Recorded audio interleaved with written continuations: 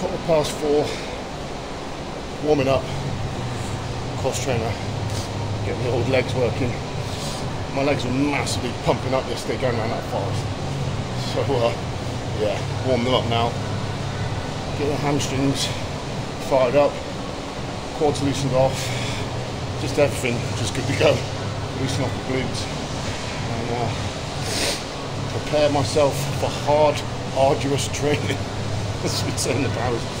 So yeah, hit my hamstrings, get them done, and play around maybe some lats, some abs, and do some stretching. It's 4:15 now, so I'm probably going to be here till maybe 7:30, depending with all stretching and everything else afterwards. So we shall see. I'm going to do some hip thrusts, pull throughs to start on, and just go from there. So time to go and play.